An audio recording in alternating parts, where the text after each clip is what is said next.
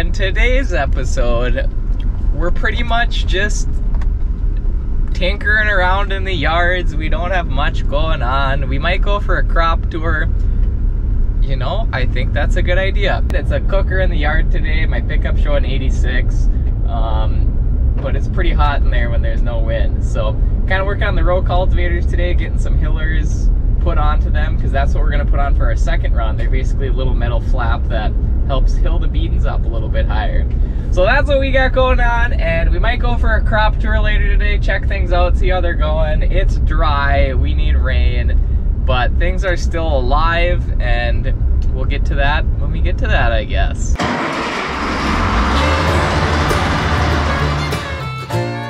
Welcome to the Red River Valley of North Dakota. A land flowing with milk and honey. You're watching Beet Farmin Mitch. And in fact, it's actually so hot out, I didn't really want to drink my coffee this morning.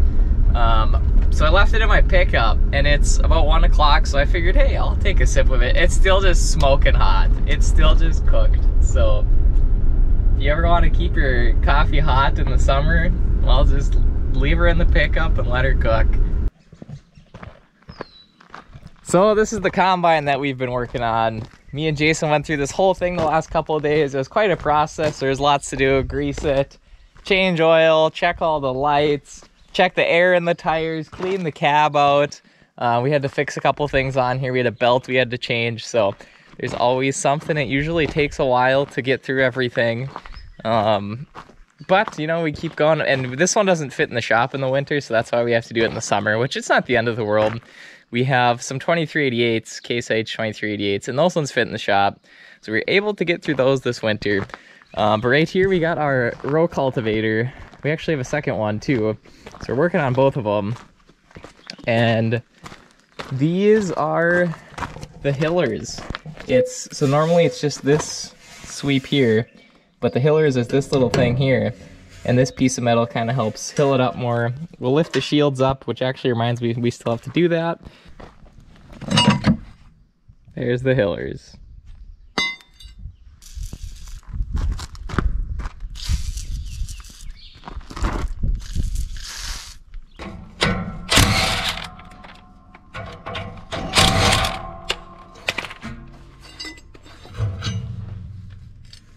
So you put the hiller under here, tighten her back up.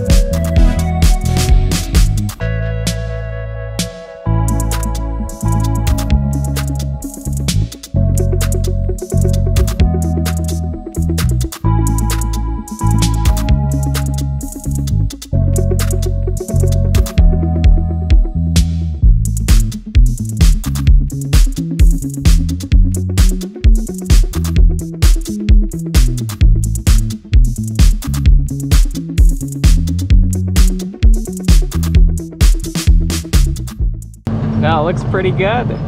Let her dry and put her back on. Well, we put a good day in finishing up combine work and getting the row cultivators ready. We're gonna go and check out the wheat, sugar beets, pinto beans, navy beans, and swing by some corn and some sunflowers. Let's see, am I missing anything? I think that's everything, so let's get to it. Maybe we should fire off with the old sugar beets. And we're zooming and zipping over a field of beets. We got the drone up here. We're right on a variety change here in this shot. You can see they're a little darker green on the left and a little more lime green on the right. You can see an odd beet missing here and there, but overall, beets look very nice. All right, so here's the sugar beets. I'm actually standing right on a variety change here. This yellower variety is a higher sugar, lower tons variety. This is a higher tons variety, lower sugar variety. Usually if they're kind of more yellow colored, they'll have higher sugar content. So towards harvest, we actually want them to turn yellow. That doesn't mean they're unhealthy. So we'll start with the higher sugar variety here. Got a nice taproot on them. They're coming along, they look pretty good. Here's the higher ton variety. See, that one's a little bit greener than that one, but the root size isn't too much different. In fact, it almost looks like the specific higher sugar variety beet I pulled up might be slightly larger than the other one. And here we got some hard red spring wheat. All right, so you can see an odd plant missing here and there. It's not super thick and lush like it is some years. The big thing here, this field doesn't look half bad. It's not going to be a bumper crop by any means, but there are places and different fields that I've seen that are just sticks of wheat, basically, with small heads on them. So this isn't half bad, but it's still not going to be a bumper crop. Here you can see some holes just from lack of moisture, but right here it gets a little bit better. And this doesn't look half bad in this part now. So again, very field to field dependent on the wheat. So we're out in the wheat here. It's, you know, the wheat is kind of the tough crop of the year. It was just so hot, it was so dry, and the wheat does not like it like that. And so here we got the wheat coming along, and it's flowering right now. You can see those white little things on there. Those are actually flowers. Probably don't want to give these to your girlfriend unless you put it in a bouquet, then that might look pretty nice. But so the wheat that we grow is hard red spring wheat, and a lot of that gets just milled down into flour, baked into bread. It's usually a higher protein wheat, so it's good for bread flour. And speaking of flour, we got some sunflowers here. And you can see on this particular field, it was very dry planting into. Stand isn't the most uniform on this one. There's still some decent plants here though. And so I'm out in the sunflowers here. They're coming along. This field was pretty dry. There wasn't much moisture here. Here's a sunflower plant. You can see there's a lot of vegetation there. And so these guys end up going into oilseed, birdseed, food. They're the oilseed variety. If you're curious about that, I made a video called The Tale of a Midwestern Sunflower Farmer. So be sure to check that out if you want to learn more about sunflowers. But in short, yep, we grow these. Shake all the dirt off of them. You can see the taproot there. That's what that thick part is. That's called the taproot. Plants either have like a fibrous root system, a taproot system, sometimes both. This has a lot of fibrous roots, but a taproot, that's kind of the main thing. Like sugar beets. Sugar beets are a taproot. They've got that one big root, where like wheat and like grass is just like that fibrous root system, that thatch type deal, you know. So different root systems, different plants. We grow them both. And so here we've got some candy corn. No, just kidding. This is field corn. This looks really nice in here. And, you know, if I'm going to sum up all the crops this year, it's just so variable. Field by field, which fields had moisture going into the year, which ones got the spotty showers of rain. It's really going to be, you know, up in the air for harvest, and we'll just kind of have to see what happens. But overall, we're going to need to continue to get timely rains. And we've got the corn. What do they say? Knee-high by the 4th of July. Well, it is not the 4th of July yet. It's still June, actually. And I'd say it's actually right up to my armpit. The corn looks pretty good out here. It's kind of hit and miss in places this year with the corn. It really just depends on where there's moisture. You can see that the corn really has like this pineapple look on it. It's because it was like smoking hot, 90 degrees today. And the corn doesn't like it that hot. I had a friend all about farming. Check him out on Instagram, check him out on YouTube. He was telling me that I think 86 degrees, that's when the corn plant kind of shuts off. So when it gets hotter than that, it ain't doing too much good. So this is field corn, basically. This goes all over the world. Oh boy, this one is firmly rooted.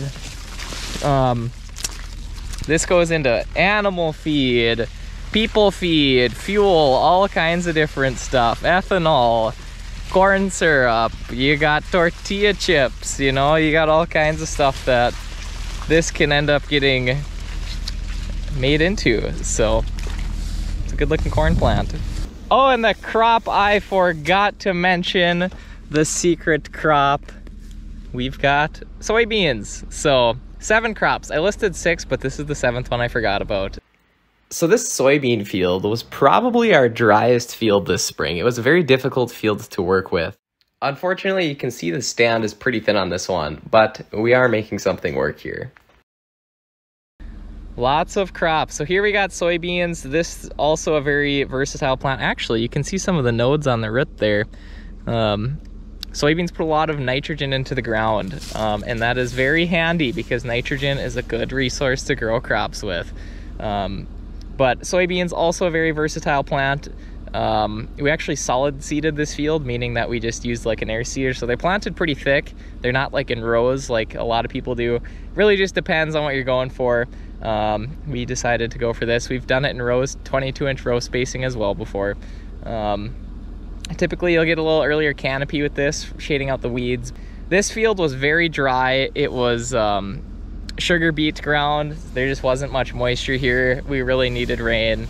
We got some rain, they're coming along, but it needs more. So soybeans made into biodiesel, food, soy inks, you know, like if you ever have like Dixie paper plates, soy ink on there so that like it's safer for food consumption instead of like petroleum inks. So fun fact.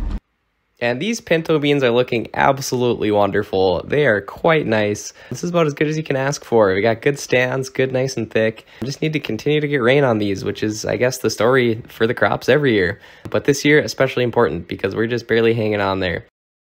Yeah, you can see they're nice and full and thick. We're going to start doing our second round of cultivating on these, row cultivating with the hillers on. And here you can see a lovely shot of the countryside. Beautiful. So this is a pinto bean plant here. They're quite a bit larger than the navy bean plants. But you can kind of see the root system there and the leaves coming through. These guys are really coming along nicely, so can't complain with that. You can see a couple holes right there, but that's because they're right by the ditch. But overall, these look all right. So you can walk out a little bit and see how dry it is down there. So yeah, I'm digging down here. It gets hard down here and there is some moisture down there. But usually when it's really blocky and dry down there and you can pull the soil up in chunks, usually means it's pretty dry. So they're hanging in there. They're growing kind of slow. I know a rain would definitely perk them up and make them happy. Ooh. And look at this. The little bean that could, still coming and growing. But so our pinto beans, a lot of them actually go to Bush's baked beans, you know, like with the Bush's grilling beans with the golden retriever. A lot of them actually go there. So next time you have some Bush's baked beans, you can look at the ingredients list. It might say prepared white beans, it might say pinto beans, it might say navy beans, depending on the flavor and type you get. But those are pinto beans, and likely that a bunch of those will go into those. And so here we've got the navy beans. So these are another dry edible bean. They are biologically smaller than pinto beans, and that the bean that they produce is a small white bean. We're a little disappointed in how small these still are. They seem like they're really taking their time this year, unfortunately, to grow. Usually they're bigger by now. And now for our final crop, we have navy beans. And so these are another dry edible bean like pinto beans, but they're smaller. You can see they're quite a bit smaller actually, even in a similar growth stage. So yeah, and so this field's got some volunteer wheat in it, like you can see here. Also has some mustard in it. You can see there's some gaps in the stands here, but it really depends. I'm kind of in a spotty part of the field. But there's some mustard, wild mustard. We've sprayed that recently. So the navy beans are kind of looking a little bit smaller than we'd like to see this year, mostly due to, well, probably lack of moisture. So they're coming along, but they're slowly coming along. So we actually did half rate herbicide. We're gonna do another half rate just because we don't want to smoke our navy beans too bad.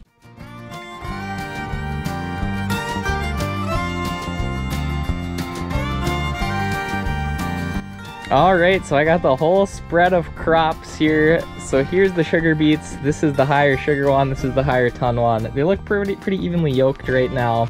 But yeah, you can see the sugar beets got that nice taproot, and they're growing along. And so here we got the wheat. So the wheat's coming along. It, you know, it's very spotty. In places it's good, in places it's not good, in places it's okay. The sunflowers, again, that's pretty hit and miss. Some fields look really nice. Oh, actually, that's part of the sunflower seed there that popped out. We got them. Yeah, there you go. That's pretty neat. These are also a taproot system. You can see that taproot coming down. So these guys can get down there for water too. He's kind of starting to wilt though because he's been cooking in my pickup. But he's coming along. Actually, if you look up close, you can see the head of the sunflower just kind of starting to form in there. It'll grow much taller than what it is, hopefully. So that's what we got going on there. And then we got field corn. This is coming along. This has got some good roots there. This is looking pretty nice. We got a nice large stalk of corn. Here we got the humble soybean plant. This is coming along as well. And then we got the 3 beans here. So we got the soybean, we got the pinto bean, and we got the navy bean. So you can kind of see eye to eye how different they compare. You know, soybeans are kind of a little lankier, pinto beans a little bushier, and then these navy beans are just kind of smaller than the pinto bean in general. There's the spread, all the crops that we grow. Everything's looking green and nice right now. And hopefully things can hang in there and keep going to see what kind of crop we got this year. Anyway, thanks for watching. This is Beet Farmin Mitch, and don't forget to keep it sweet.